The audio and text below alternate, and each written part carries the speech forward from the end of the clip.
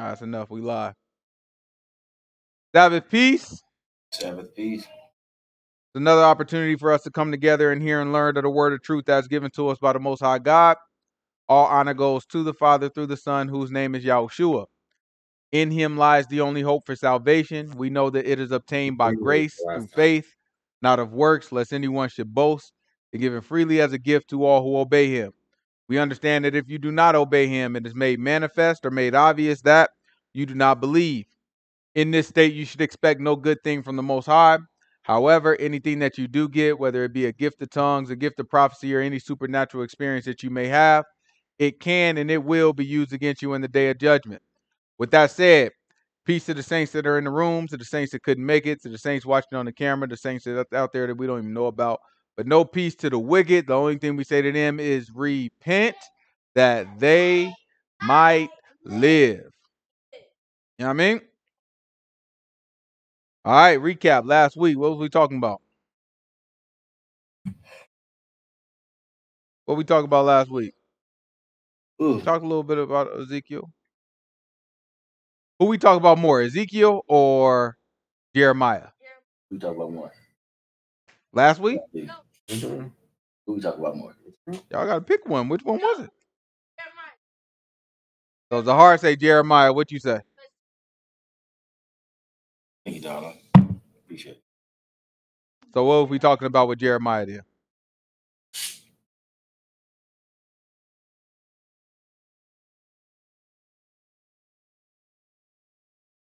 Don't scratch.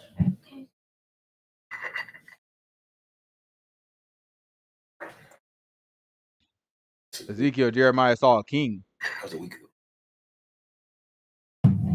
I worked out last week. Don't nobody remember last week? Really finished the work now. Season ended. And what's Jeff now? Yeah, Jeremiah. Never.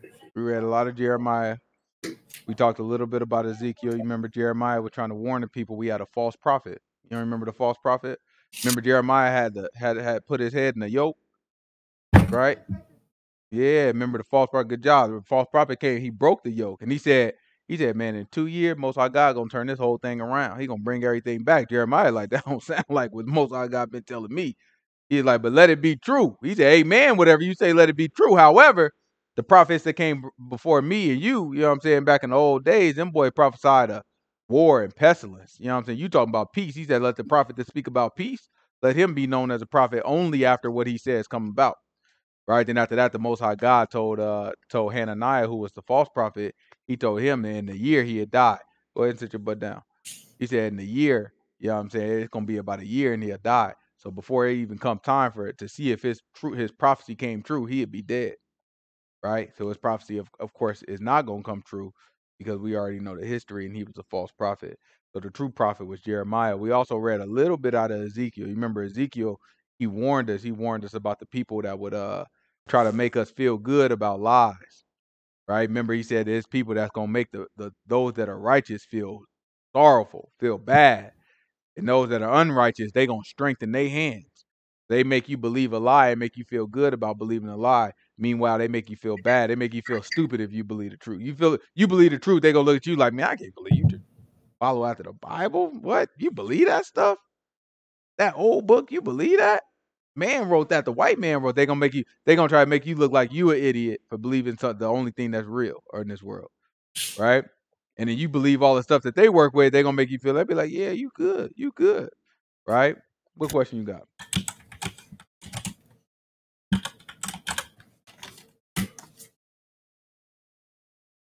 Eli say Sabbath peace. God definitely know he lying. I don't know if he said it, but God definitely know if you lying. That's a fact. That's a fact.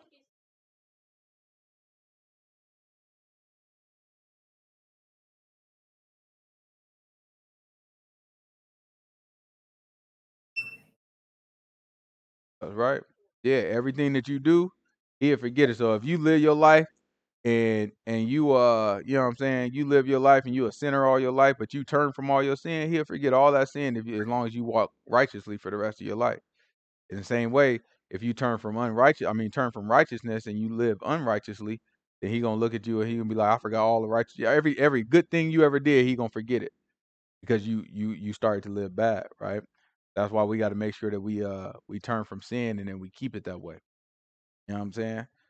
Ezekiel was made to be a sign for us, right? When Ezekiel was walking around talking, we read it already, but y'all have to understand that when Ezekiel was walking around, he was a sign. Just the mere fact that he was speaking was a sign, because the Most High God, he closed his mouth. So when his mouth got closed, he wasn't really like, you got to imagine. You remember Ezekiel started off laying on his side, right? And then he's laying on his side for 390 days altogether on each side, right? 40 days on one side, 390, I think it was or it was 300. What was it? It was 390 on one side and then 40 on the other side, right? And remember, he's not talking unless he has the word from the Most High God. Y'all put them down, pay attention, please, right? Unless he got the word from the Most High God, he's not saying a word. So on a regular day, you might see Ezekiel and be like, hey, what's going on, man? Can you pass me the, you know what I mean? Can you pass me that, you know what I'm saying, wine skin over there? I'm trying to. Ezekiel look at you like he got to make sign language and all that stuff because Ezekiel can't talk. Y'all remember that? Grab, it might be Ezekiel 3, maybe? Let me see if it's Ezekiel 3. Give me the end. Like Ezekiel 3. What's the last verse of Ezekiel 3? You don't know. You want verse 26? 26? This is Ezekiel. I want 26 or I want before that? 26. All right. This is Ezekiel chapter 3, verse 26.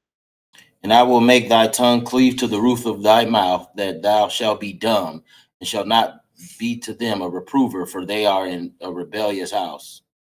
Right? So he told, look, this is the beginning of his prophecy. Right? It's the beginning of his prophecy.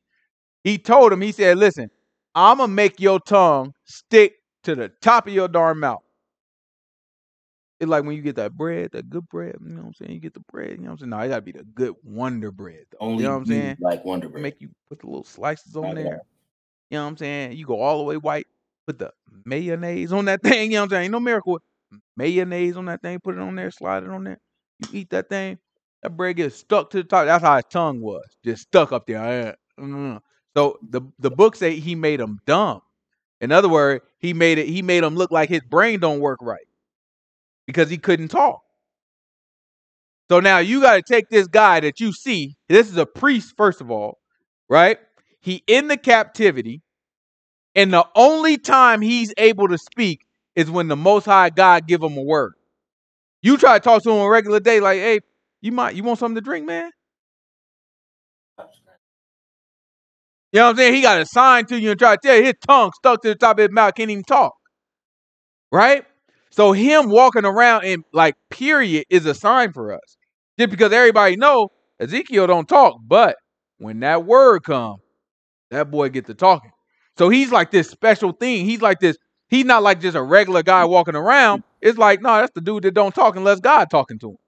You know what I'm saying? So he got that reputation. So everybody know when he opened his mouth, it's serious. It's like what I tell y'all boys, right?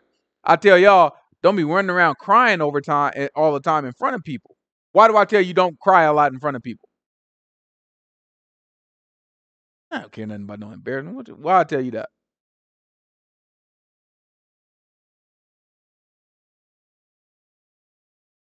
I ain't never said nothing about nobody calling you name. Y'all don't even be paying attention what I be teaching y'all. No, I tell you that you got to grow up and you got to be a man one day. And a man can't waste his cry. When a man cry, what's supposed to happen? The whole world's supposed to move when a man cry. Right? The world see a man cry, they supposed to look at that and be like, oh, that boy never cry. It must be serious. Right? That's how you supposed to, that emotion that come from a man, it's people supposed to look at that and be moved by it. If you crying all the time, they just gonna look at you like, man, that boy, it don't mean nothing. He always crying. If you known for crying, they just gonna dismiss you crying and be like, it don't mean nothing because you cry for anything. In the same way, that's how Ezekiel's voice was, because Ezekiel didn't use his voice at all. and he's only known for using his voice when the Most High God is talking, then they know as soon as he talk, it's like, oh, that's God talking there. They know it already because he's a prophet, right? And he's already known. He's known for not talking until the Most High God talked to him. Grab Ezekiel chapter 14. This is Ezekiel chapter 14. Give me verse give me verse 1. Where we leave off last week? Did we already read 14? No, we left off on 13:23. I think we read all of 13. 13, okay. Yeah, this is Ezekiel chapter 14.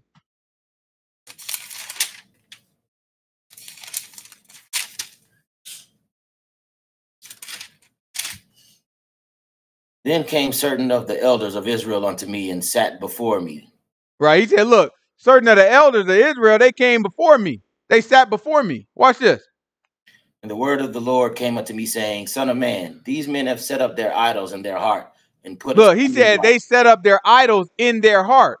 And watch what he say about them. And put the stumbling block of their iniquity before their face. Should I be inquired of by them? He said, shall I be inquired of by them? What does he mean by that? Should I answer their questions? He said, do you think, why are they coming to Ezekiel? They want to hear from the word. They want to hear from the Lord. They want Ezekiel to tell them, what did the Most High God say? Right? They coming to Ezekiel with questions like, what can you talk to God for me and see what he got to say about this? Because he's a prophet. When you got a prophet in your midst, you're supposed to be able to go to the prophet and be like, listen, I just need to know. God, this, that, and the other happened. What does God have to say about this thing? Should I go up and go into war in this place or that place? And you're supposed to get a response. If the Most High God want to give it to the prophet, he might give you a response. Right?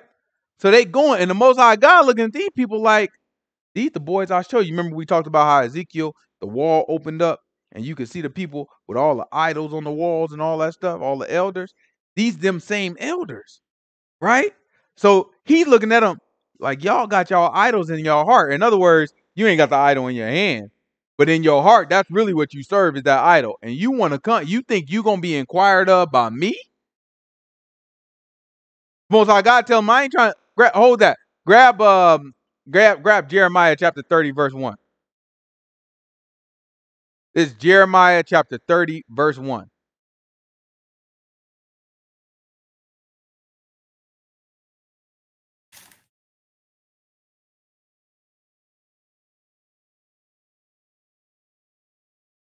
He said, do you think they going to be inquired of by me? That's crazy.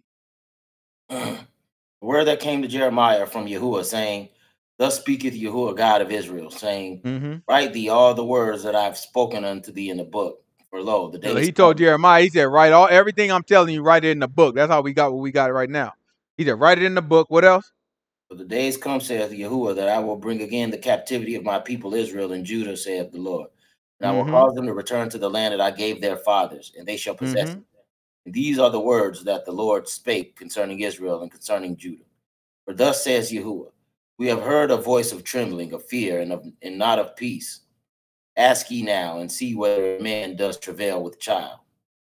Therefore do I see every man with his hands on his loins as a woman in travail, and all faces are turned into paleness.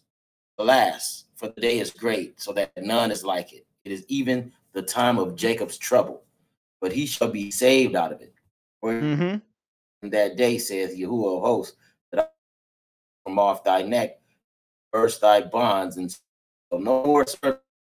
You breaking up bad, bro. Can you hear me? Like this is going in and out bad. Make sure it's not me.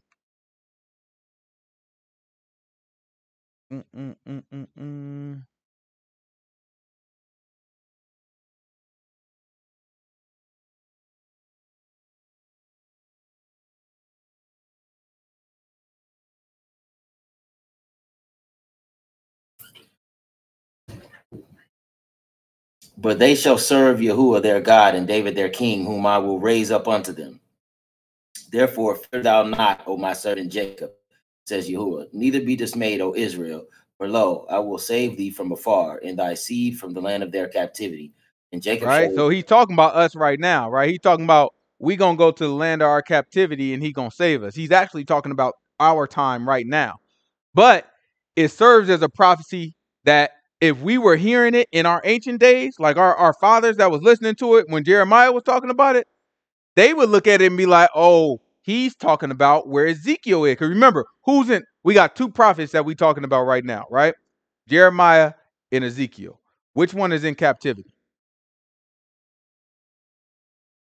Ezekiel. That's right. Ezekiel, good job. Ezekiel is in captivity. So which one is at home? Jeremiah is at home.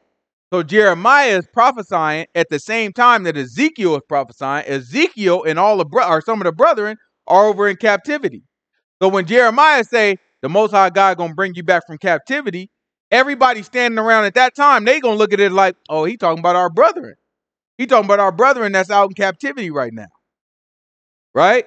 But that's sometimes how some of the prophecy works. If you listen closely, you'll see it's not talking about what you think it's talking about. Right? What he's talking about now, it applies to us too. It applies to our time. Right? Keep going. Watch this.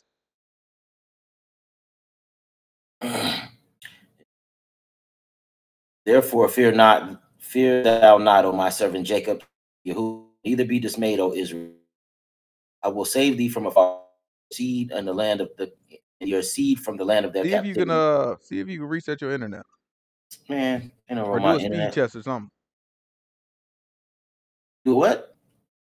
Check the speed or do something. You know what I'm saying? See if that thing running the way it's supposed to. That thing keep going in and out. Bad. All right. Hold on real quick. Yeah.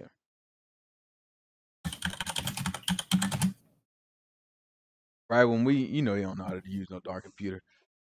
Yeah, he's just trying to make it look like he's doing something, just smacking some stuff on the thing. You know, he lags. Don't make me have to send Geek Squad over there, boy. You sound like a big time hater right now. Right? You look at it though. We dealing with a God that knows everything. Right? He see the whole play, and he letting us make decisions, already knowing which decisions that we gonna make. Right? A lot of people don't understand that concept. They be looking like, well, if God already know how it's gonna play out, then is it really free will? Right? They be saying silly stuff like that. But if I'm so smart, I know exactly what you're gonna do. Am I really making you do anything? No, you doing exactly. I just know what you're gonna do with your darn silly butt. Right? That's how I operate. I be telling y'all mama all the time. I'm like, yeah, I already know. I already know how you gonna do it. You do it exactly like I told him. Like, yeah, my internet. I got it. You know what I'm saying? It's all right. That's little salt. He's playing with you. Little salt. Little salt. You know what I'm saying? No, my download tripping. It's at like 64.7 right now. That's not good. 64.7? Yeah. Well, that should be enough to get what we need to get done. Yeah, but that's like crazy. Maybe because I ain't paid it. I don't know. That's crazy. Yeah, you know what I'm saying? We gotta open up, you know what I'm saying? Gotta open up an internet fund for Brother T here. You know what I'm saying? Just for one, you know what I'm saying, one small payment, you know what I'm saying, Brother T is seeing you a personal prayer package. You know what I mean? You know what I'm saying? You know, they be selling the anointing oil. You know what I'm saying? We'll send you the anointing oil, fresh from Jerusalem.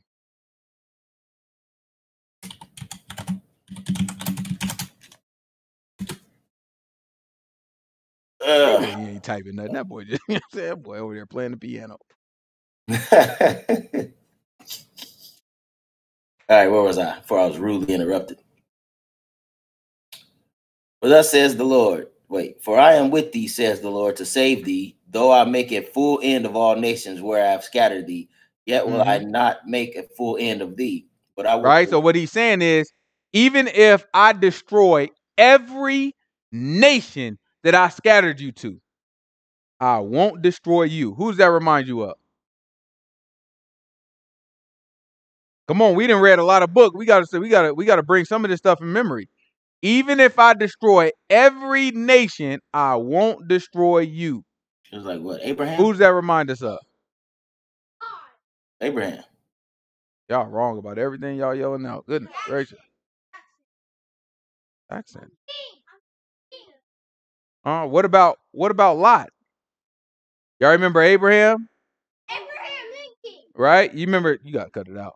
You remember Abraham? He had Lot, and Lot chose to go towards the east, and Abraham took the west in the land of Canaan. And all of a sudden, a bunch of the kings got into a big old fight, and they came and they gaffled up the people of Sodom, and that's where Lot went. Right? Because Lot was living in Sodom. Abraham saved him, but Lot stayed in Sodom. Y'all remember when the Most High God came down, he said, should I tell Abraham what I'm about to do to Sodom and Gomorrah? And it ended up being darn fire and brimstone that rained down from Sodom and Gomorrah and destroyed the whole place. But guess who got saved out of Sodom and Gomorrah? Lot got saved out of Sodom and Gomorrah. Matter of fact, Abraham had a conversation with her. Abraham said, peradventure. When you say peradventure, you just like saying like perhaps. You know what I'm saying? By chance. You know what I'm saying? So he's like, peradventure, if there be 50 righteous people in the city, will you spare the city for that 50 righteous people's sake? Most High God say, if it's 50 of them, I'm going to leave the city alone. So he kept negotiating. He's like, okay, well, what if it's 45? You know what I'm saying? Most High God, I will spare the city for 45. You know what I'm saying? Then he's like, okay. Don't get mad at me. But what if it's 30 out there? He said, even if it's 30, I'll spare that thing. That boy went all the way down, I think, to 10. 10. Something like that. Most High God said, if it's 10 of them, I will spare the city for the righteousness of the 10. Right? The city got destroyed because it wasn't 10. You know how many it was that was going to be saved? How many? 5. That's close, right? So you had Lot. You had Lot's wife. Lot had 2 daughters, 2 virgin daughters, right? And then he had 2 sons-in-laws, which suggests he had 2 other daughters that were married, right? The sons-in-law, they laughed him off. They looking like, nah, man, we ain't, you know what I'm saying? We ain't got no time for that. They thought he was joking. They thought he was mocking them, right? So we have to assume that they were married to one of his daughters, right? And his daughters and the sons-in-law stayed back, right? So you take those 4 off of it. So that leaves Lot, his wife, and his 2 daughters. That's 4 people, right? 4 people. And his wife looked back. Angel told him, do not look back. She looked back, turned to a pillar of salt. You know, all that salt you spreading, you know what I'm saying? After she turned into a pillar of salt. So then that's 3 people. Most High God got him up out of there, sent him out, and still destroyed it. So he didn't spare the city because he kept his word. He said, look, if it was 10, I would have spared it. But it wasn't 10, right? So he ended up destroying the whole city. So Lot is a person that you think of whenever the Most High God say, I will destroy the country. He said, even if I destroy the countries where I sent you to, I won't make a full end of you. That's what he did with Lot. He destroyed the city that Lot went to, but he didn't make a full end of Lot. He spared Lot out of it. Who's somebody else that got spared?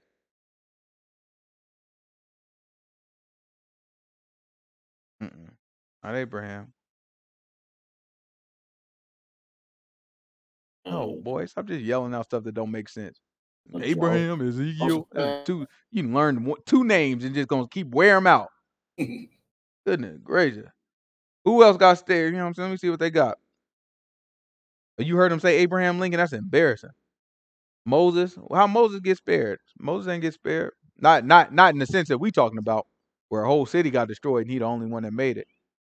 Who the only? You said what? That boy said, look, out of the mouth of Bay. That boy said, didn't it start raining? What else? What else happened after it started raining?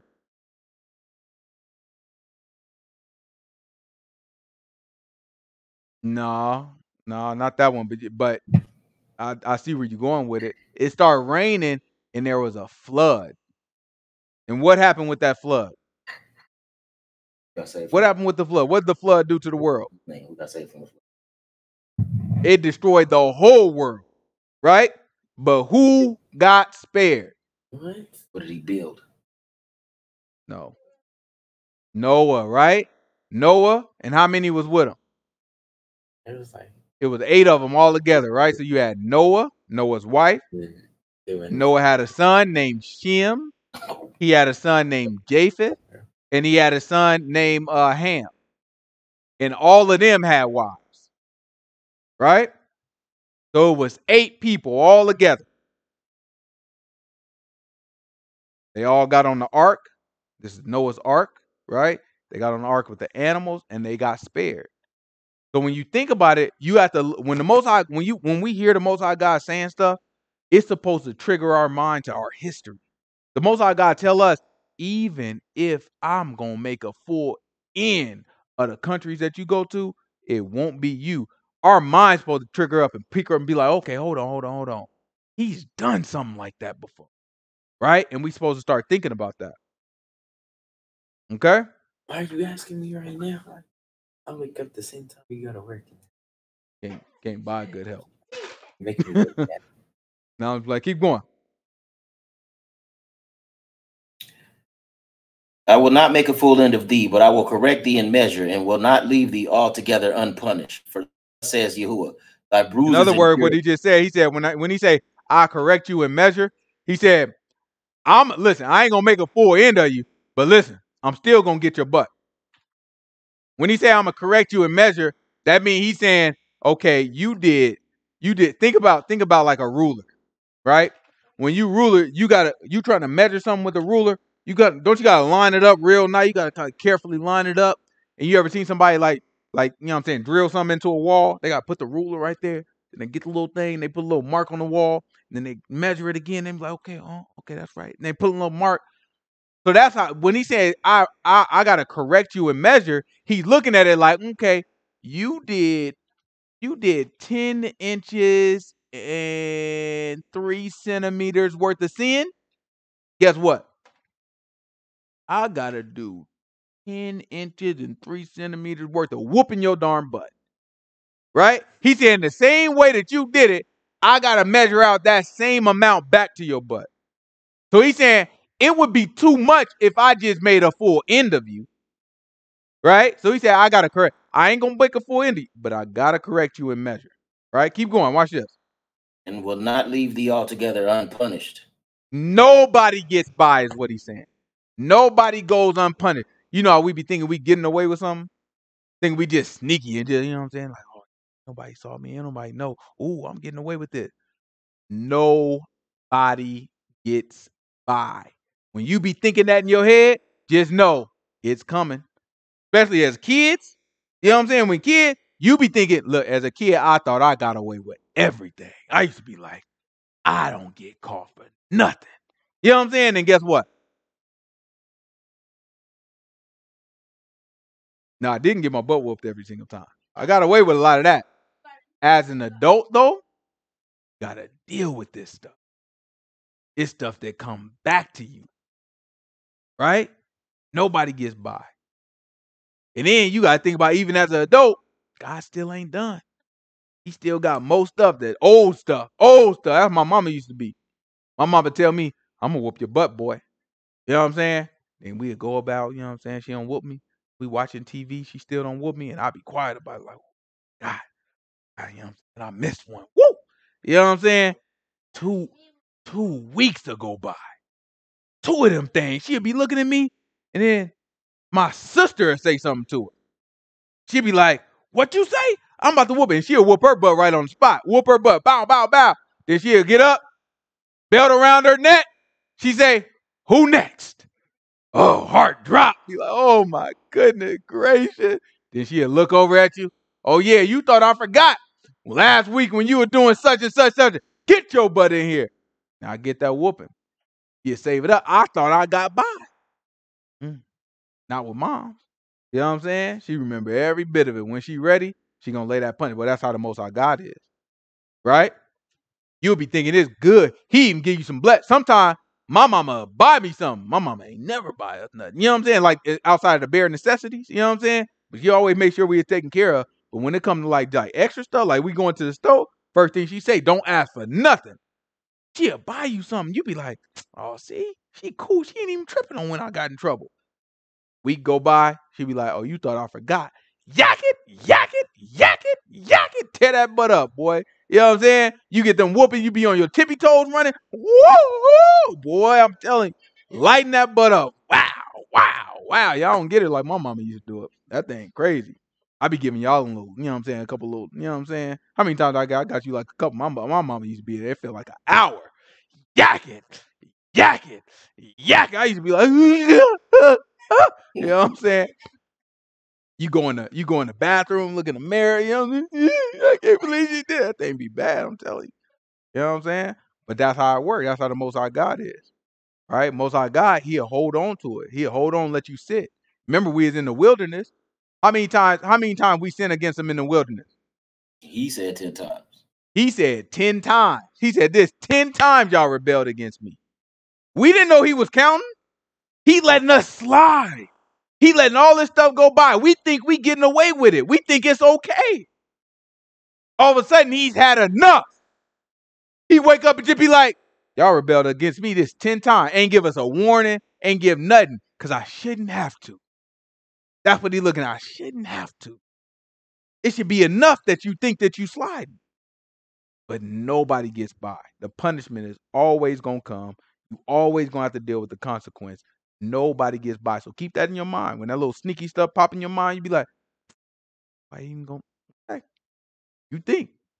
You think. You know what I'm saying? You have to pay for every little thing you do. You're going to be sitting there, God forgave me for it. He did. He did forgive you. Guess what? You still got to pay for that thing. And he forgave you. And you still got to pay for it. Because what's the wages of sin? Death. Death. If he forgive you, best you got is he going to resurrect you from the dead. But guess what you still got to do? Die. You still got to die. You know what I'm saying? Now, he'll bring you back. But you still got to die. You still got to deal with all the consequences of everything you do. Still got to die. The best you could do is the man to bring you back. That's all that we can hope for. You know what I'm saying? So you might want to, you know what I'm saying? Just live your life righteous so you can avoid some of the trouble, the pain that going to come with this life. Y'all get whooping because that's what the book say. Book say spare the rod, spoil the darn child, boy. No, it don't. It says, he who spares the rod hates his son.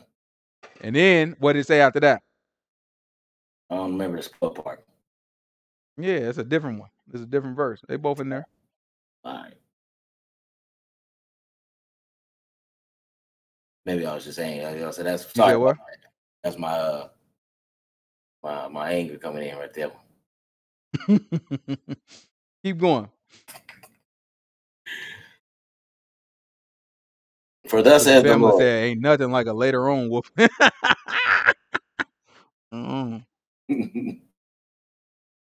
For thus says the Lord, thy bruise is incurable, and thy wound is grievous. There is none to plead thy cause, and thou may be bound up. Thou hast no healing medicines. All thy lovers have forgotten thee. They seek thee not, for I have wounded thee with the wound of an enemy, with the chastisement of a cruel one, for the multitude of thine iniquity, because thy sins were increased. Why criest thou for thine affliction? Thy sorrow is incurable. For the multitude of thy iniquity, because thy sins were increased, I have done these things unto thee. Therefore, all they that devour thee shall be devoured, and all thine adversaries, every one of them, shall go into captivity. And they that spoil thee shall be spoiled, and all that prey upon thee will I give for a prey. Right? So he told her, he said, everybody who spoiled us, gonna be spoiled. So in other words, everybody who stole from us and took our stuff, gonna be stolen from, right? And the ones that took us into captivity, they gonna go into captivity. It's the same thing. Jeremiah, he gonna say this again later in Jeremiah and Revelation say the same thing also, right? Keep going.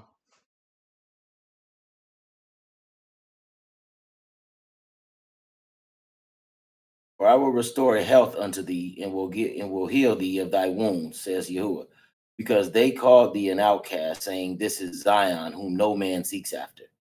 Thus says the Lord, behold, I will bring again the captivity of Jacob's tent, and have mercy on his dwelling places. And the city shall be builded upon her own heap, and the palace shall remain after the manner thereof. Out of them shall proceed thanksgiving and the voice of them that make merry. And I will multiply them and they shall not be few.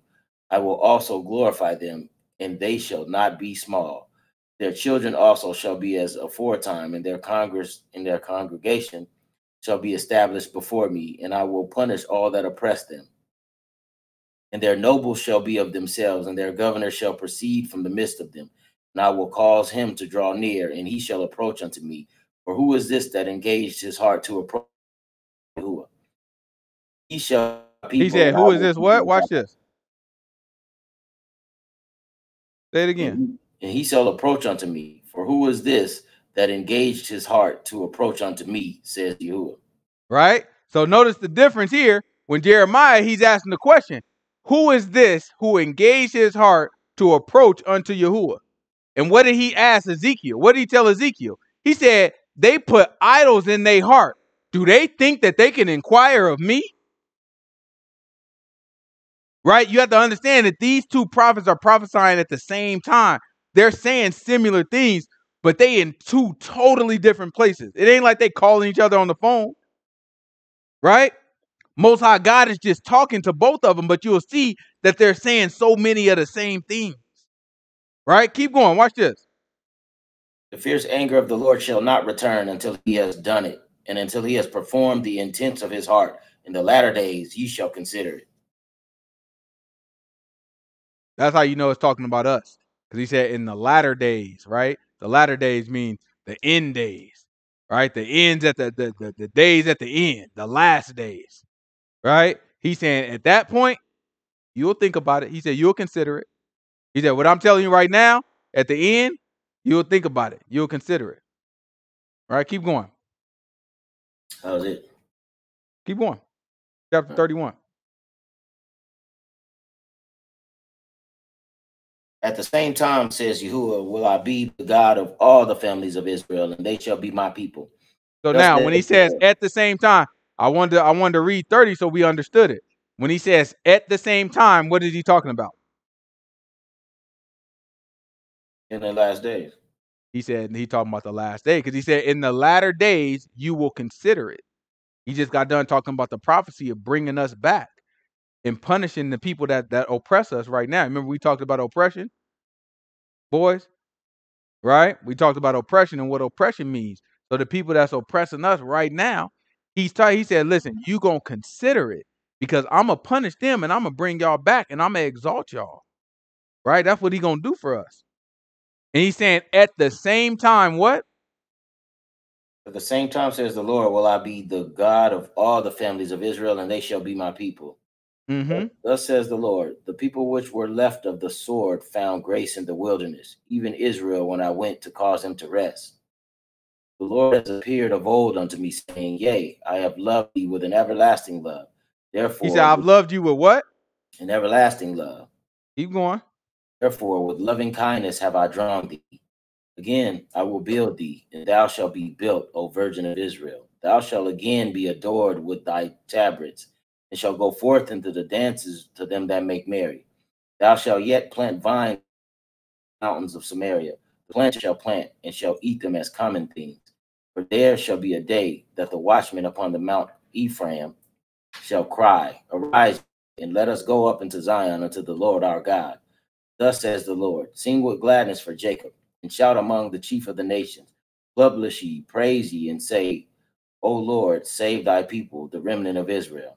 Behold, I will bring them from the north country and gather them from the coast of the earth, and with them the blind and the lame, and the woman with child, and her that travaileth with child together. A great company shall return here. They shall come with weeping, and the supplication will I lead them. I will cause them to walk by the rivers of water in the straight way, wherein they shall not stumble. For I am a father to Israel, and Ephraim is my firstborn. Hear the word of Yahuwah, O ye nations, and declare it in the isles afar off, and say, he that scattered Israel will gather him, and keep him as a shepherd does his flock. For the Lord, Right? He said, he that scattered Israel will gather them, and he gonna keep them like a shepherd keeps his flock. Right? Keep going. Watch this. For the Lord has redeemed Jacob, ransomed him from the hand of him that was a stranger, that was stronger than he. Therefore they shall come and sing in the height of Zion, and shall flow together to the goodness of the Lord, for wheat and for wine and for oil and for the young of the flock and the herd.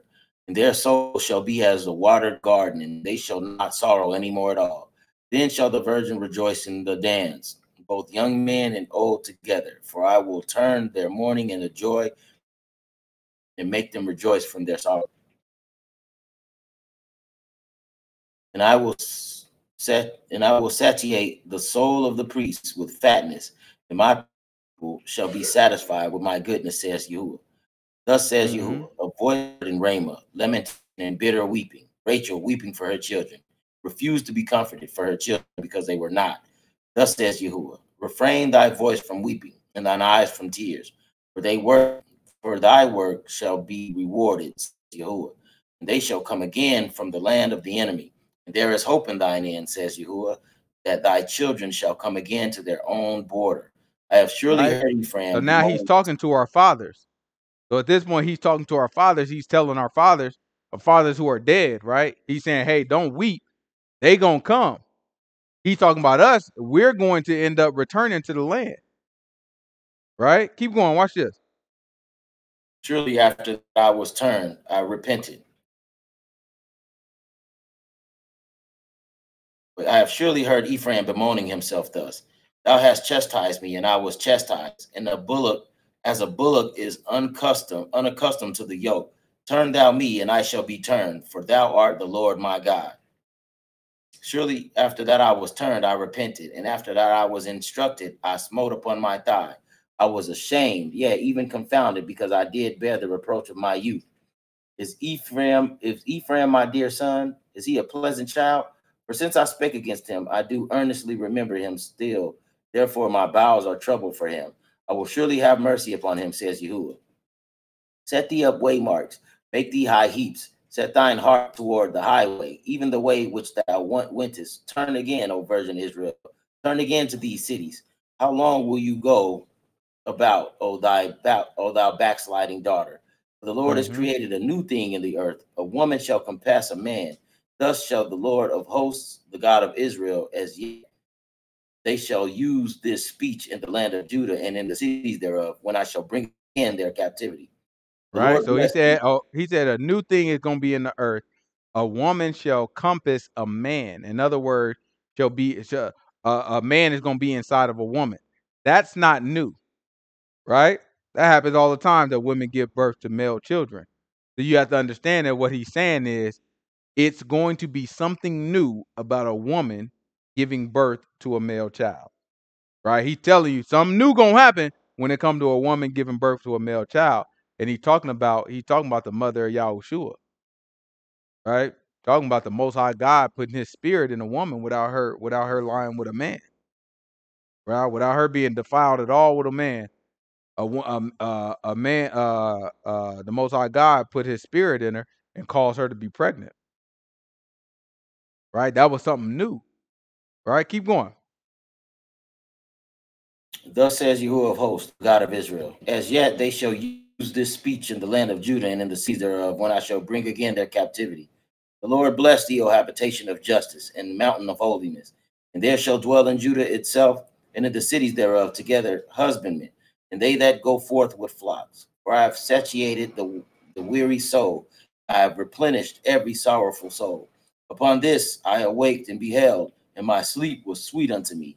Behold, the days come, says Yahuwah, that I will sow the house of Israel and the house of Judah with the seed of man and with the seed of beast. And it shall come to pass that I watched over them to pluck up, to break down, and to throw down, and to destroy, and to afflict. So will I watch over them to build and to plant, says Yahuwah. In those days they shall say no more, the fathers have eaten the sour grape, and the children's teeth are set on edge. But everyone shall die in that time, he said, they will say no more that the fathers have eaten what? Eaten sour grapes. And then what happened? And the children's teeth are set on edge. Right? So what that means, right now, we got a lot of candy at our disposal. So, you know what I'm saying? Like, I might eat a lot of candy. I might like candy. I can go buy candy if I want it. I might eat it. If I eat a bunch of candy, does that make the hard teeth bad? It's gonna make my teeth bad, right? So what he's saying is sour grapes would be like the equivalent, because like there's grapes that got a lot of juice and sugar in it that can ruin your teeth too. Fruits are like that too, right? So you eat a bunch of sour grapes, it'll mess up your teeth. And so the Most High God is asking the question, or he's telling the people. He said there was a saying going around that people would say is, man, the dad eats sour grapes and it affects the children's teeth. Basically saying that the child has to pay for the sins of the father, right? Because the dad messed up, the Most High God gonna punish the son for the dad. So now the Most High God is saying, ain't nobody gonna say that no more. Watch, say it. Watch it. Say it again. Yeah, God, the Most High asked Ezekiel, like, "Hey, why y'all keep saying that? Like, why does Israel say that?" It's the same thing. We'll go there next. But Behold, it's another example of they saying the same thing. Watch. Yeah, we're gonna go there next. Watch this. This is Jeremiah saying it. Then we're gonna look at Ezekiel saying it next. but everyone shall wait. In those days they shall say no more, the fathers have eaten sour grapes, and the children's teeth are set on edge. But everyone shall die for his own iniquity. Every man that eateth the sour grape, his teeth shall be set on edge. Right? So whoever eats the grapes shall be set on edge. The same way the grapes there is just a parable for sin. Whoever commits the sin, who gonna pay for it? A person. The person who commit the sin. Right? And that's the point that he's trying to make. He said, don't say that no more. Ain't nobody gonna say that no more. Ain't nobody paying for nobody else's sin. The one who commit the sin, that's who I'm holding accountable for the sin. Right? Let's go to Ezekiel chapter 18, verse 1. These boys saying the same thing. They in two totally different places, but they saying the same thing. That's why you can't let these people lie to you and talk about this book ain't real. These two different books. They found each of these books in different places in the world. These two separate men, different time. They in two totally separate lands. Right? We don't even know if they met each other before. They might have, because they are both priests. You know what I'm saying? But you know what I'm saying? It's like two separate people. They just running their mouth, writing stuff down, and that thing line up. Saying the same thing. Most High God, that's how you know Most High God talking to both of them. It's Ezekiel chapter 18, verse 1. And the Lord came unto me, saying, what mean ye that you use this proverb concerning the land of Israel, saying, the fathers have eaten sour grapes, and the children's teeth are set on edge? Right? You see how he's saying the exact same thing that Jeremiah was talking about? Except this time he asked them. He told Jeremiah, he said, they ain't going to say that no more. Right? And then now with Ezekiel, he's saying, ask the people. You know what I'm saying? What do y'all mean when y'all say that? Right? Watch this. Ezekiel going to break it down for you, though.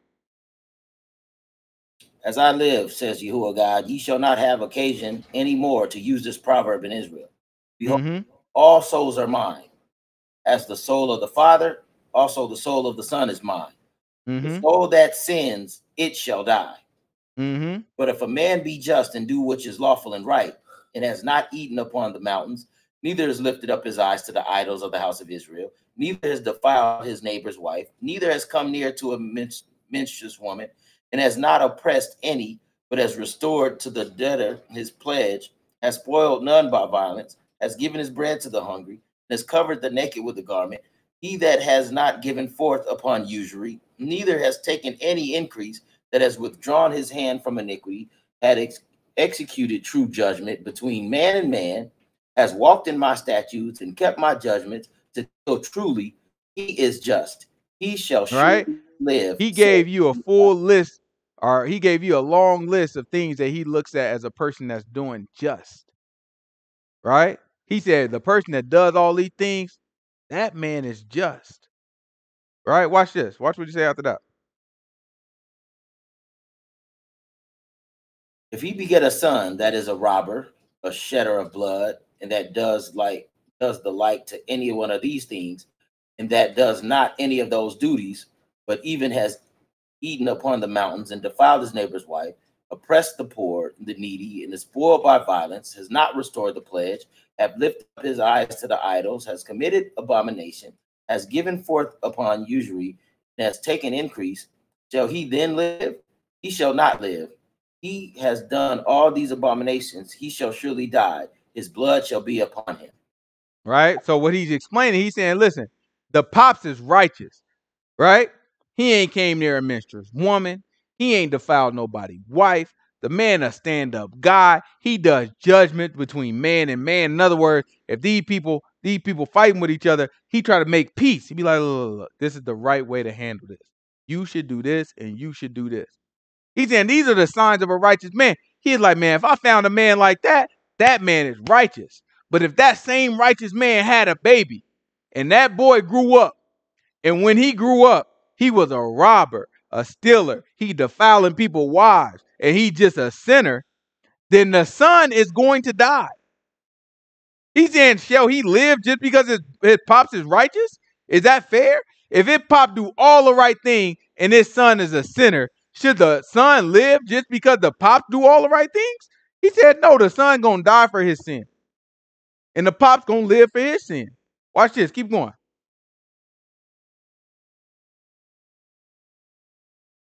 You gotta watch how the Most High God lay it out for you. Notice how he started with the righteous dad.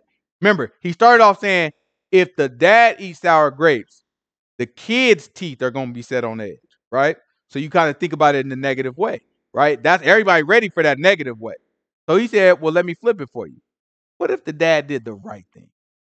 Would it make the teeth? If the dad brushed his teeth every day, is it going to make his kids' teeth more clean? Everybody going to look at that and be like, no, that's ridiculous, right?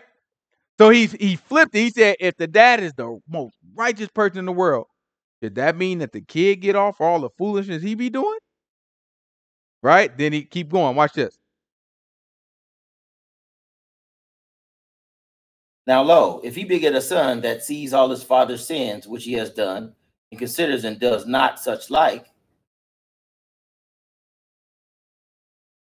that has not eaten upon the mountains, neither has lifted up his eyes to the idols of the house of Israel, has not defiled his neighbor's wife, neither has oppressed any, has not withheld in the pledge, neither has spoiled by violence, but has given his bread to the hungry, and has covered the naked with a garment, that has taken off his hand from the poor, that has not received usury nor increase, has executed my judgment, has walked in my statutes, he shall not die for the iniquity of his father, he shall surely live.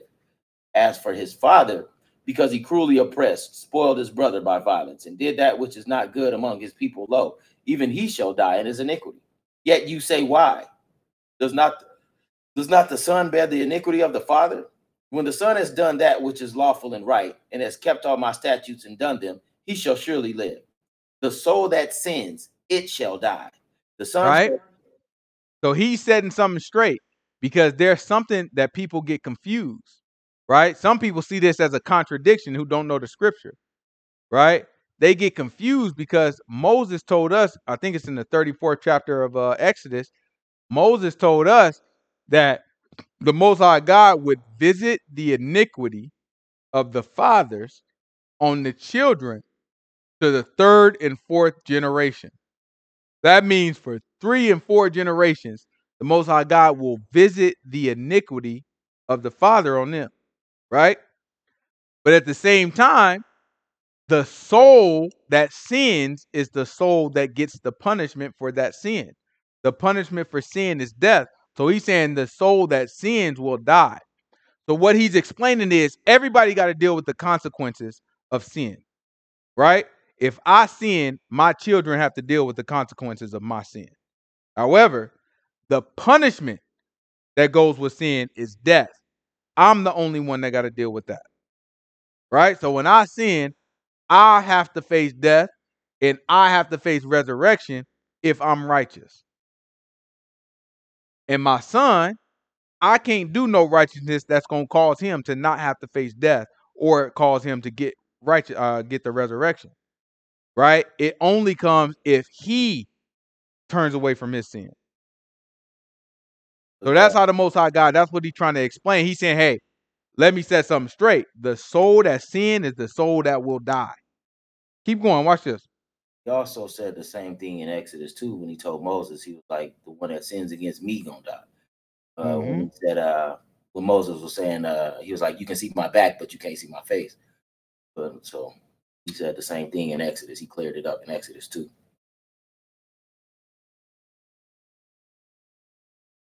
Yet ye say, why? Not the son bear the iniquity of the father?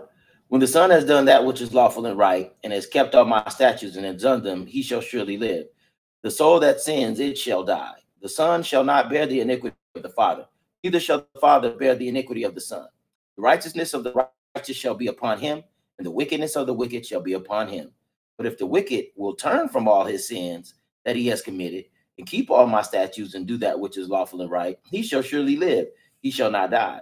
All his transgressions that he has committed, they shall not be mentioned unto him. In his righteousness that he has done, he shall live. Have I any pleasure at all that the wicked should die? Says Right? He asked the question. He said, do I have any pleasure at all that the wicked shall die? Most High God looking like, I do not get pleasure at all because y'all be sinning and I'm going to kill y'all. He look like, I'm not licking my chops waiting to kill all y'all. I don't have no pleasure at all in that. Right? Keep going. Watch this.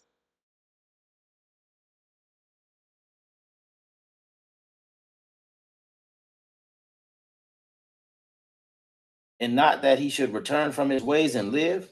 But when the righteous turns away from his righteousness and commits iniquity and does according to all that the abominations of the wicked man does, shall he live? All his righteousness that he has done shall not be mentioned in his trespass that he has trespassed, and in his sin that he has sinned, in them shall he die. Yet he say, the way of Yahuwah is not equal. Here now. Right? When he say not equal, he's talking about fair. Right? That's kind of how we would look at the word fair. Right? He's saying, but yet they say the Most High God ain't fair. That's what he's kind of saying right now. He's saying, oh, but y'all say, so I explain all this. The son is responsible for what the son do. The dad is responsible for what the dad do. But y'all say I'm not fair. Right? Keep going. Watch this. Hear now, O house of Israel, is not my way equal? Are not your ways unequal? When a righteous man turns away from his righteousness and commits iniquity and dies in them for his iniquity, that he has done, shall he die.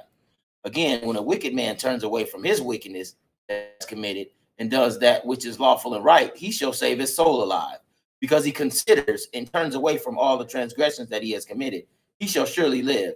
He turns away from some of the transgressions, because he considers and turns away from all his transgressions that he has y'all committed. have to understand what it means to repent. A lot of people be taking like, yeah, I repented from every sin that God showed me each time. You know what I'm saying? I never keep doing the same one. No. You got to repent, not just from the sins he showed you, right? He didn't show you all of them. Don't put that lie on him, right? Every sin you got to turn away from. And you got to settle in your mind that that's what you're doing. I've turned away from every sin, right? Keep going. Yet says the house of, because he considers and turns away from all his transgressions that he has committed, he shall surely live, he shall not die. Yet says the house of Israel, the way of the Lord is not equal. O house of Israel, are not my ways equal? Are not your ways unequal? Therefore I will judge you, O house of Israel, everyone according to his ways, says Yahuwah God. Repent and turn yourselves from all your transgressions, so iniquity shall not be your ruin. Cast away from you all your transgressions, whereby ye have transgressed, and make you a new heart and a new spirit. For why will you die, O house of Israel? For I have right. So notice he said, turn away from all your transgressions. And he said, by doing that, it will make you a what? And from your transgression, so iniquity shall not be your ruin. No, we skipped something. Go back. And cast away from you all your transgressions, whereby you have transgressed, and make you a new heart and a new spirit. Right? He said a new heart and a new spirit. What is he talking about? Repentance. He talking about the new covenant. You have to, so like we know this now. We know Yahushua coming. We know he gonna die from our sin. But you gotta look at it from the perspective of what he's saying at that time. Anybody hearing this at that time is like, so whoa, how does this work? How does this work? If I turn away from my sin, you mean to tell me I'm gonna save myself from death? So they thinking about this in terms of our law. Our law says that you have a rock and your butt gonna get smacked upside the head with it if you commit certain sins. Right? You defile a man's wife, that you set for death. So you have to understand, according to our law, this might not make sense to people. Do you mean to tell me I can just repent and turn from it and I save myself alive? Right? As long as I repent from this, Most High God gonna forgive everything behind me. That's not what he's saying according to the law of Moses. Law of Moses will not allow for what Ezekiel is talking about right now. And the law of Moses don't say nothing about giving you a new heart, right? And a new spirit. But Jeremiah does, because they talking at the same time. Right? Finish this verse out, and then let's go to this chapter out, and then let's go to Jeremiah. For I have no pleasure in the death of him that dies, says Yahuwah God. Wherefore, turn yourselves and live. This is Jeremiah. We're going to jump back where we left off. Jeremiah chapter 31, probably verse 30. We're on 31. We on 31? Yeah, 31. All right, so this is Jeremiah chapter 31, verse 31. I'm going to talk about the new covenant. Watch this.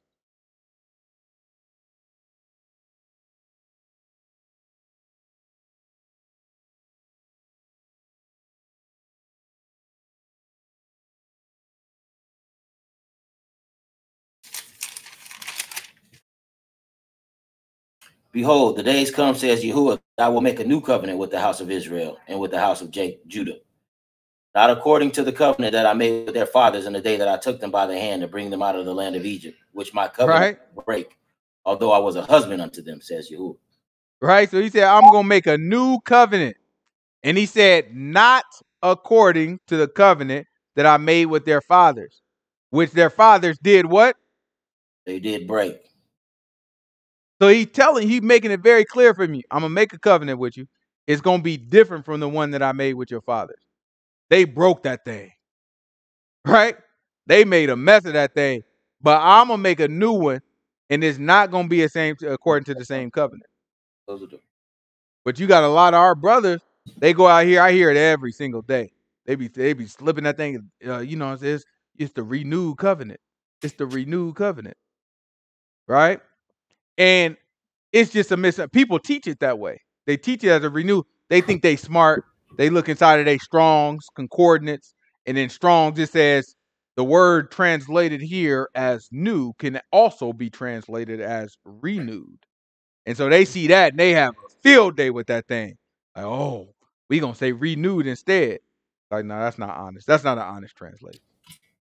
Right? Every time you look at the word that's translated there as new, guess what it means every other time that you look at it.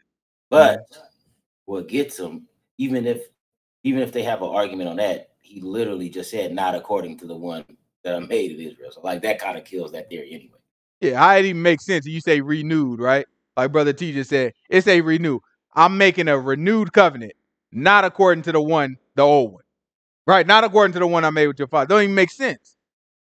Even if you say that makes sense, you still saying it's different. Right? And that's the point that we have to acknowledge. We have to accept that. It ain't nothing, there's no shame in the Most High God making a different covenant with us. Right? That's what he's saying. These people have to make that argument because they don't understand the role of the law when it comes to what Yahushua did. They confused by Paul's writings and they don't want to admit it. Some of them still say, no, everything Paul said was true. And if you press them on some of the stuff Paul said, they can't deal with it. They'll be like, well, Paul, you know what I'm saying? They're going to start off saying, whole Bible is facts. Whole Bible is true. I take everything that the Bible say. Then you get to pressing on what Paul's saying. They be like, well, Paul sometimes spoke on his own accord. Well, if you don't shut your darn mouth, just say you don't know the law. Just say you don't understand the scripture, right? Because he told you, he said, not according. Okay, so when we read and the Most High God said, I might drive you to every country, and even if I make a full end of the country, I won't make a full end of you, right? When we said that, I asked y'all a question. I said, what does that make y'all? Who does that make y'all think about? And then we started talking about all the different things, right? So now, if I tell you, the Most High God said, I'm going to make a covenant with you, but not according to the other covenant, not according to the covenant I made with your fathers. What does that make you think of?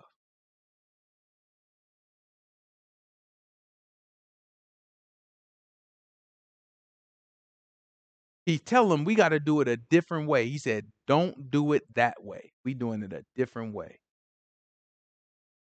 You remember we had a prophet? Grab 1 Kings chapter 13. It's 1 Kings chapter 13. Give me verse 1.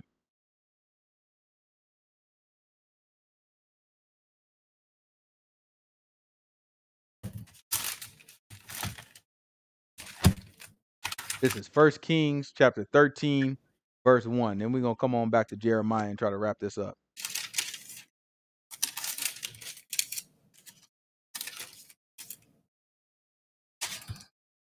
And behold, there came a man of God out of Judah by the word of Yahuwah unto Bethel, and Jeroboam stood by the altar to burn incense.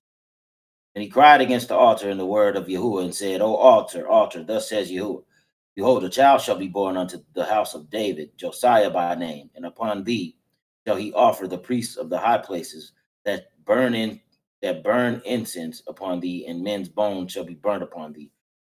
Y'all remember when Jeremiah actually did that? Josiah actually did that? Right. Right? This was the prophet. This is the man of God that came. Y'all probably remember we read about this prophet. This is the man of God that came before him. But watch what the Most High God told him. Watch this. And he gave a sign the same day, saying, this is the sign which Yahuwah has spoken. Behold, the altar shall be ripped, and the ashes that are upon it shall be poured out.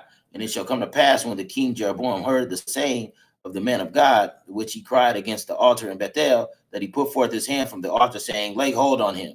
And his hand, which he put forth against him, dried up, so that he could not. Dried up, just like that. He put his hands where, hey, get that boy.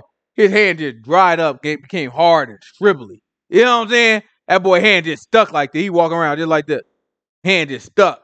You know what I'm saying? Dried up, hard, shrivelly. You know what I'm saying? Watch this. Keep going.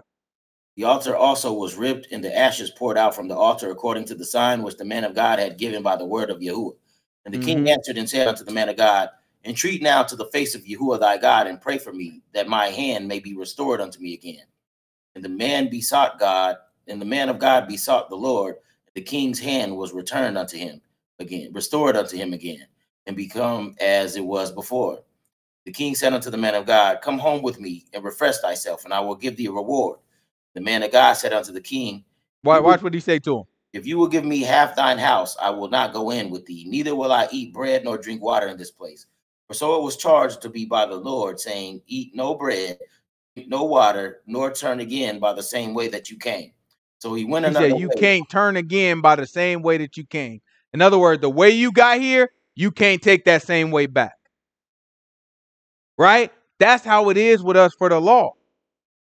He said, your father's already made a mess of that. I can't send you back. You bet not go back down that same road. I'm going to make a new covenant with you. We're going a different path. Not according to the one I did with your fathers. Right? Keep going. Watch this.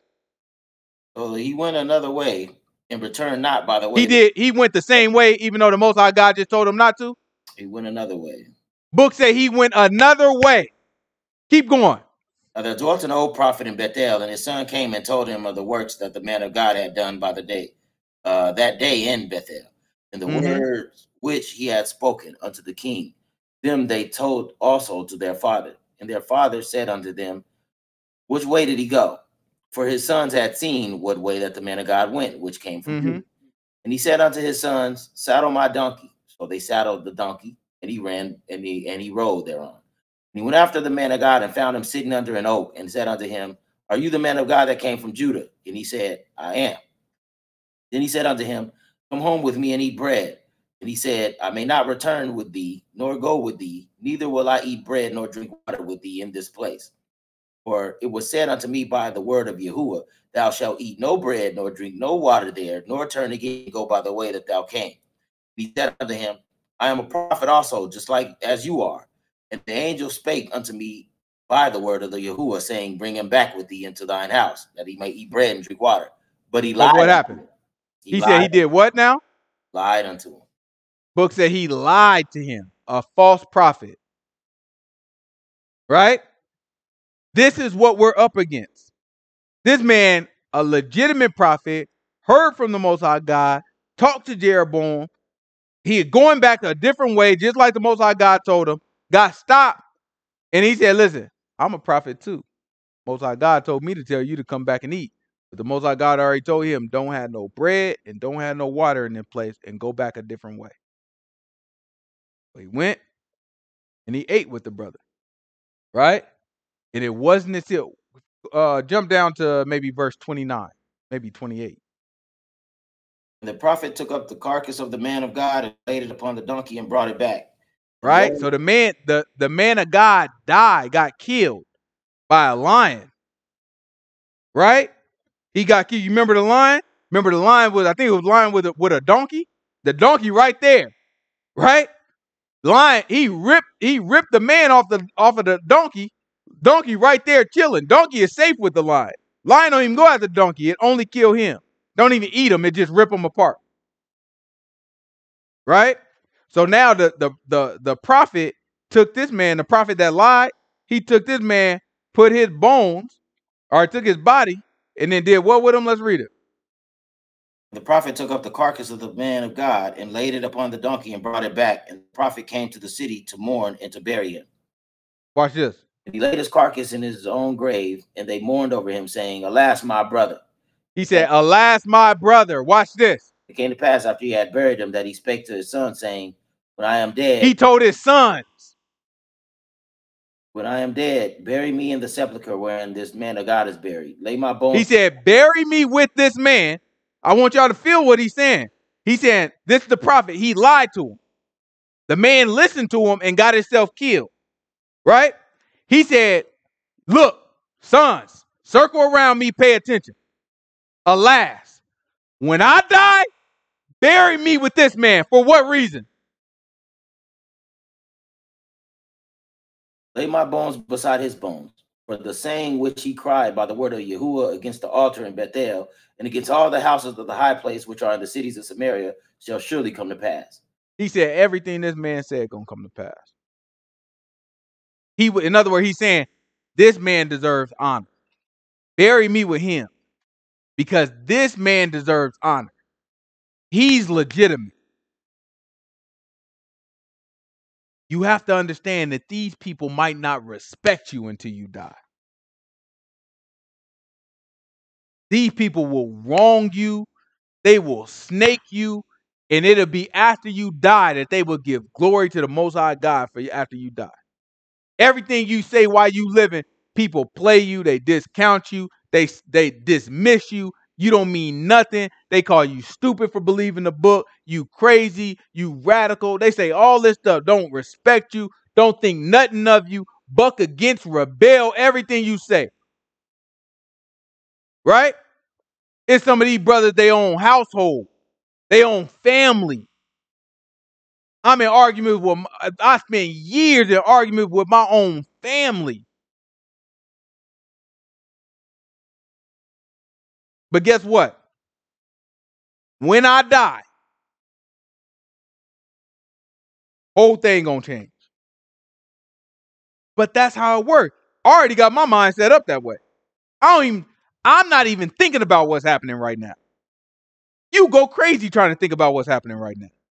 My mind's already set up. Oh, okay, I know how this thing works. Don't nothing even happen till I die.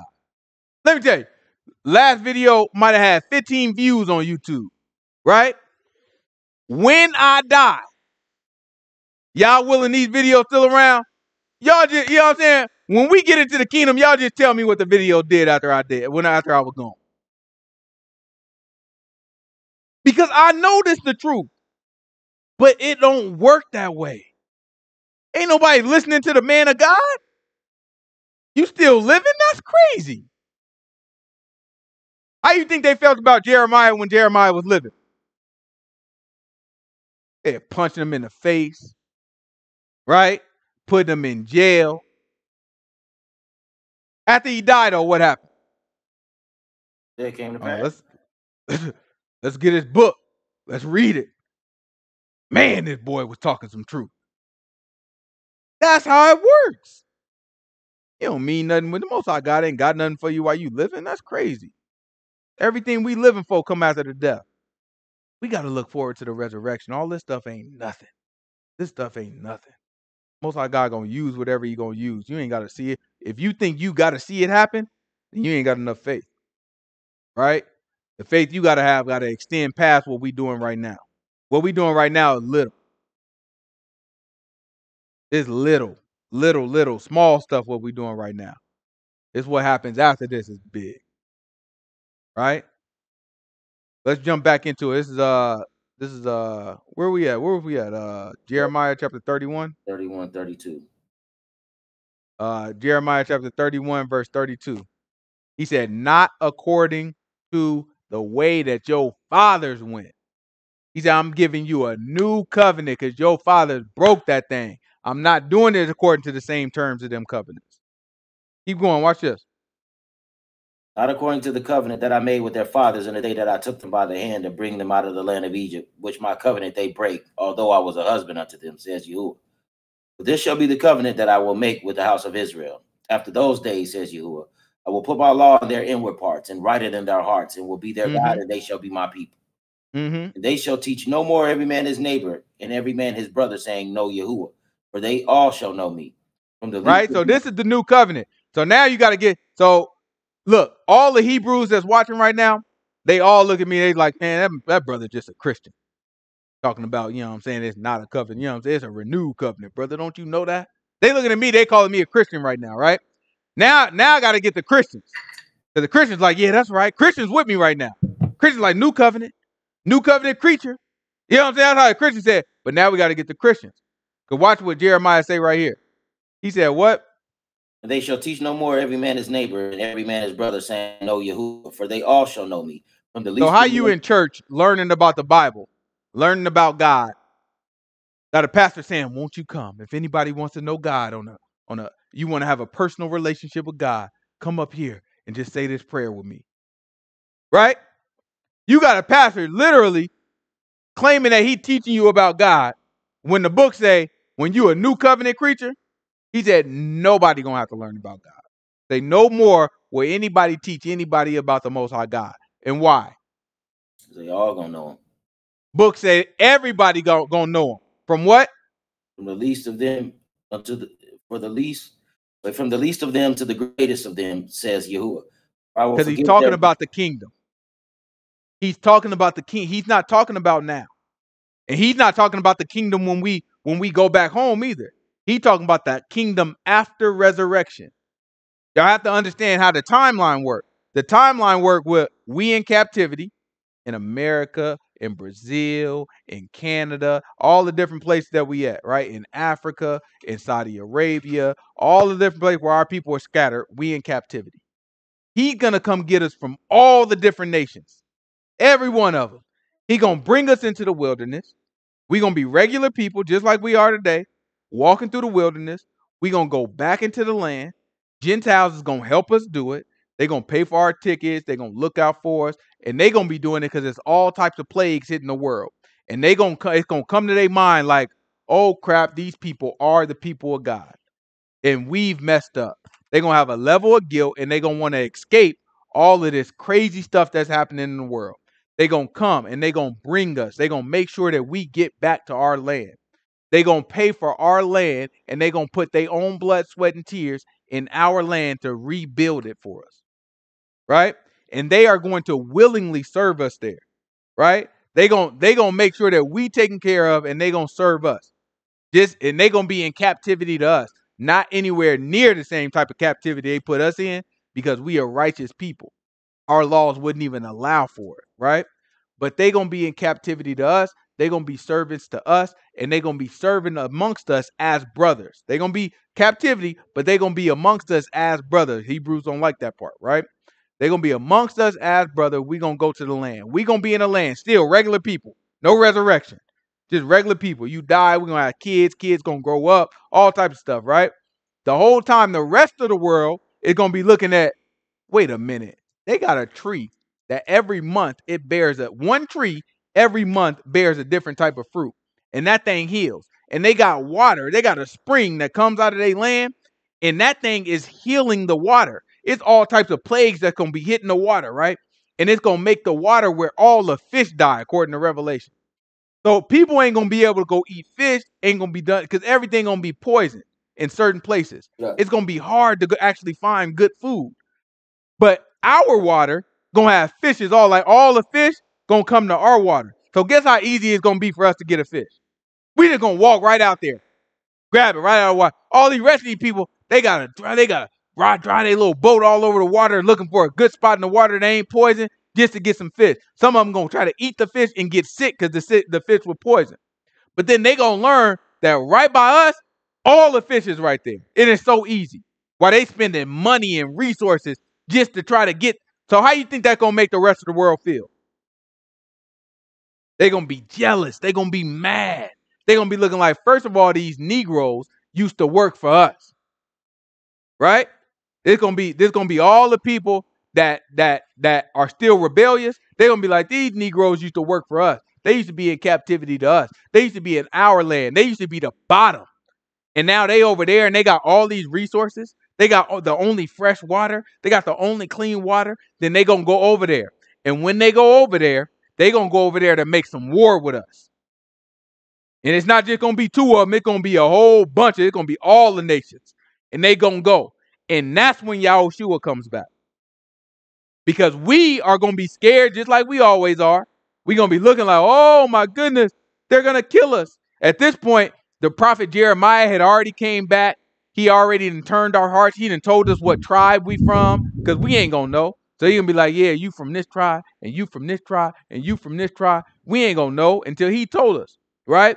So we going to be happy, and then these people going to try to make war with us. We going to be suited and booted, ready to go to war with them, thinking we about to fight. And right when it's time to fight, Most High God going to send Yahushua. Yahushua going to pop back up. He going to come out and eat them, killing folks. These people going to be falling, dropping dead. Then he going to kill all these people.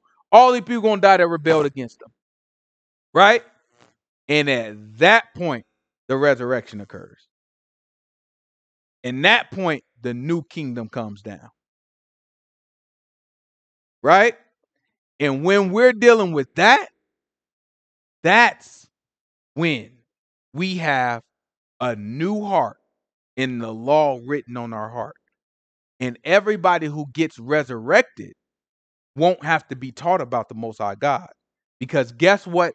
Guess everyone who gets resurrected, guess where they came from? They came from here, and they came from somebody who served the Most High God and kept the faith until they died. It came from somebody who repented and said, you know what? I'm about to serve the Most High God. Why would you have to teach that person about God? They repented, they died, and now they resurrected. And that's going to be the only people in the kingdom. And that's why he said from the least to the greatest, because he told you in Matthew chapter 5, it's going to be least in the kingdom and it's going to be greatest in the kingdom.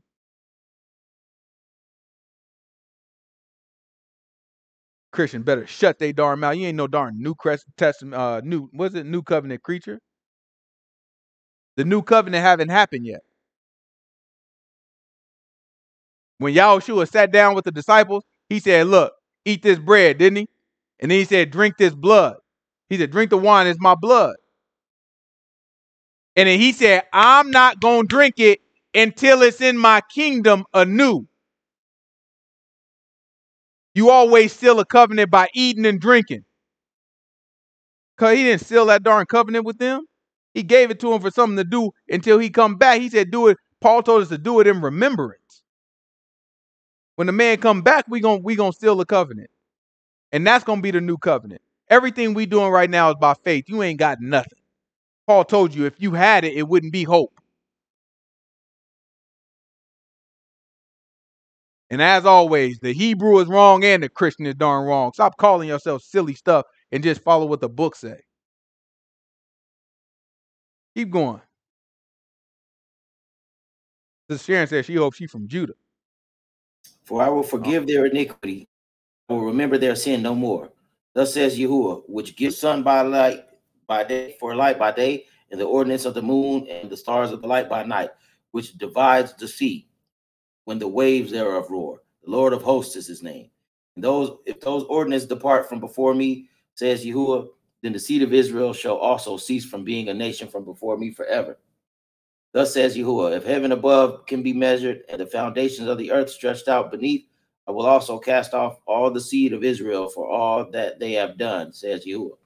Behold, the days come, says Yahuwah, that the city shall be built, built to Yahuwah, from the tower of Hananiel unto the gate of the corner. The measuring line shall yet go forth over against it upon the hill Gareb, shall compass about Goath, and the whole valley of the dead bodies, and the ashes, and the fields unto the brook Kidron, unto the corner of the house gate towards the east, shall be holy unto Yahuwah. It shall not be plucked up nor thrown down any more forever. That's book.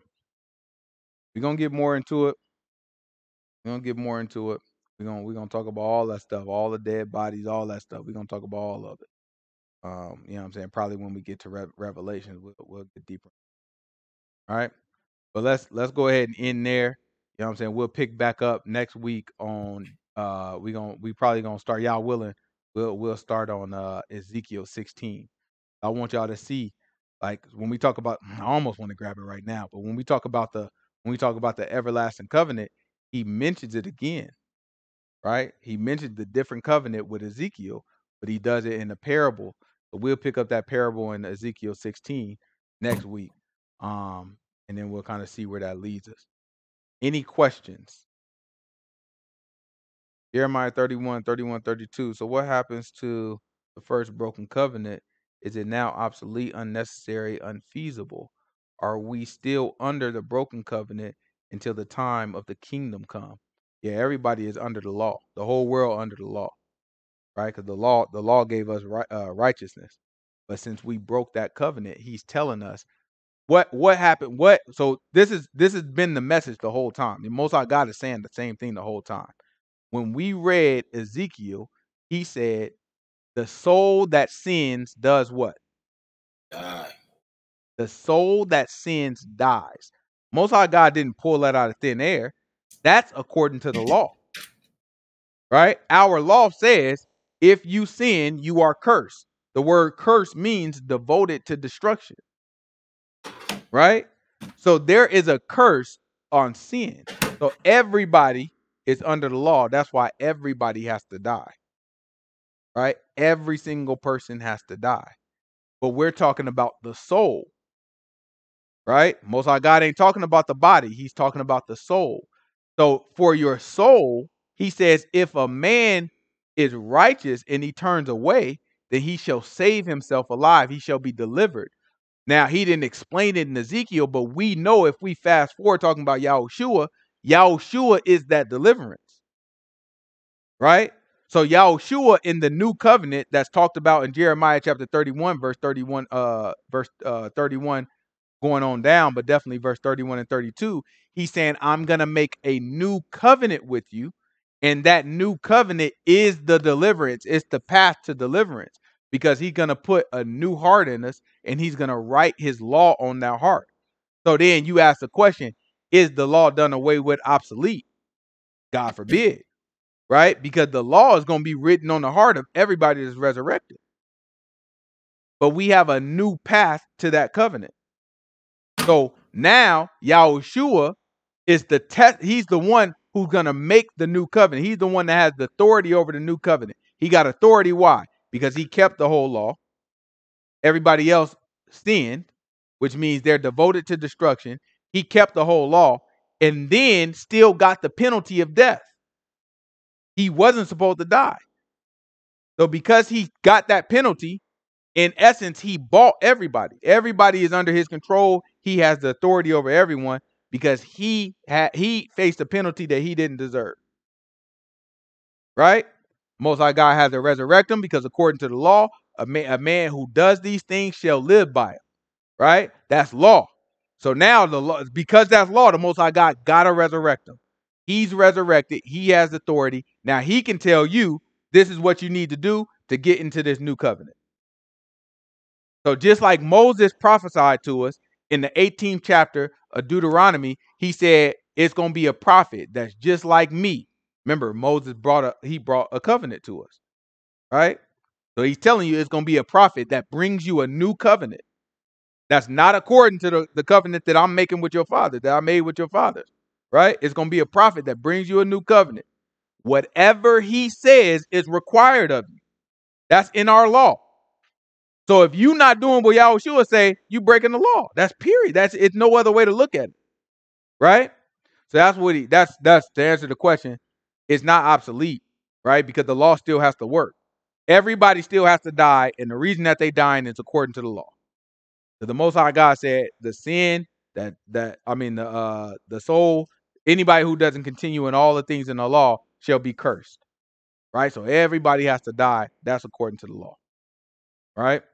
And then after that, you get resurrected. If you get resurrected, it's according to the new covenant, right? You're gonna get resurrected and get confirmed into the new covenant. And what we learned about in Ezekiel, what we learned about all in the New Testament is repenting from everything that the Messiah tells us will not grant us entrance into the kingdom. So the new covenant is by faith. Like that's why Paul was saying it's by faith. You know what I mean? And with the old covenant, that stuff, all of that stuff was given to us. The promise was given to us. We already had our land. We broke that covenant. All of the promise from the old covenant was fulfilled when he gave us our land. As far as us giving our land, when he promised to Abraham, Isaac, and Jacob, saying, I'm gonna give your seed this land. He gave us the land. He gave us a law, say, if you keep this law, you can be in this land. So now we broke it. He takes the land away. So now he has to give us a new covenant to be able to come back into the land. We can't go into the land under the old covenant because we broke it. He gives us a new covenant. We live by faith. By faith, we get in there. The promises from the new covenant has not been fulfilled yet. Therefore, the old covenant can't be done away with, because the new one, the promises from the new one is by faith, and we don't have that yet, right? We don't have the new covenant in our possession right now. So when those things are given to us, in the resurrection, now the new covenant is like fully in effect, right? So we are operating on faith that if I do what Yahushua says, I have faith that if I do what he says, he's going to fulfill this covenant. He's going to give me that life, right? So that's why, I get it can be confusing, but the new covenant hasn't necessarily like kicked in like that yet. That's why when Yahushua was like, I can't drink this with you until I drink it with you in the new covenant. Because if you know, the old covenant was sealed with Moses and the 70 elders on the mountain. They ate and they drank right before God, right? That sealed the covenant. So Yahushua didn't seal the new one. He didn't drink. Got to remember, he got to bring it back. He got to bring us back so that he can fulfill that part also. So if that helps. Yeah, the new covenant ain't in effect at all. Yeah. Remember, if you look at all the parables, right? Look at all the many parables that Yahushua gave us. He talked a lot about a wedding feast, and he talked a lot about an invitation to the wedding feast. Remember, relate a covenant to a marriage, right? So if you have somebody being married, that is them sealing the covenant in consummation when they are on their honeymoon, right? The way we kind of traditionally look at it now, right? They'd be on their honeymoon, and that's when they seal the marriage. So they have a feast, they eat, and then there's blood, there's a sacrifice, right? And we talk about blood, we talking about, what I'm saying, what happens when a man lay down with a virgin, right? So he said that whole process, right, is a consummation of a marriage. So that's what Yahushua is talking about with a covenant. He goes into the covenant with all of our people, right? So that hasn't happened yet. That marriage hasn't happened yet. Remember, we read about that in Revelation. That part hasn't happened yet. So there is no new covenant right now. Like the brother said, it's only talking about faith. It's only talking about getting the invitation to that. What we're doing right now is what needs to happen to get the invitation to that marriage. That's it. We just need to be invited, right? And so Yahushua is telling us this is what you got to do to be invited. Law ain't done away with. Law ain't obsolete. Law ain't nothing. It's just, how do I get an invitation to get to the point where I can have a law written on my heart, right? If you can't get to the invitation, then it don't matter. You're going to be under the law and you're going to die. And you're going to be devoted to destruction and you're going to burn, right? But if you get an invitation, then you're going to be resurrected. right? But yeah, we'll talk about it. We'll talk about it more on the fellowship call tomorrow. Any other questions that y'all want to talk about right now?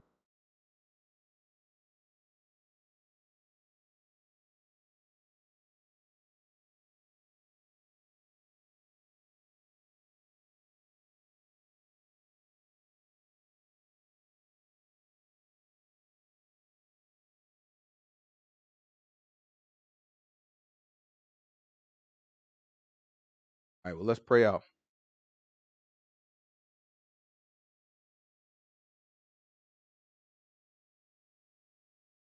Mm-hmm.